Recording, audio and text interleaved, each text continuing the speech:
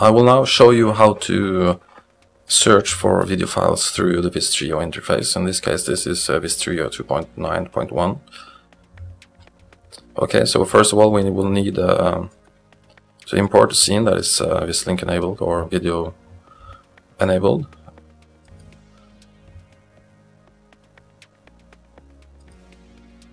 So we'll just drag and drop a basic scene into the template view.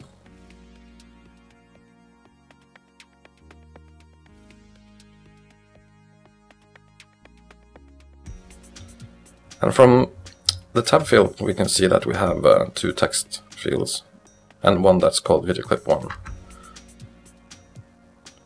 Opening that tab field will then enable the video hub search, and from the video hub search we can see the files that are currently available on the video hub.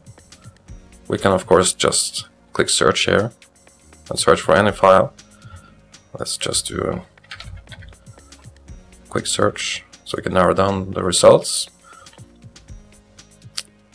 And from the video hub we can also, for instance, launch the Viz precut or EasyCut. We can edit metadata. That will of course launch the browser with the video hub in it, or we can do a quick preview of the file itself.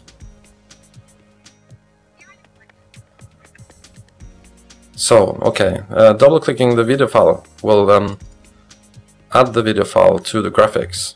So if we open the graphics again, we'll see that we have the video file running in the graphics embedded.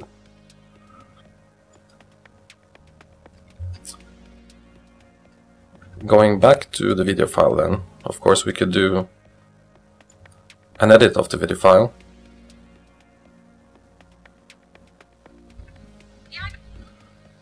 We could set in and out points, create new files, and then post it back to the video hub.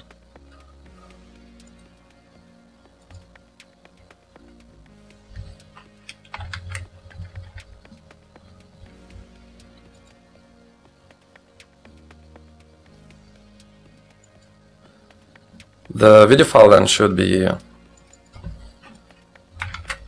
immediately available from the video hub search window. So here we can see that we have the edited version,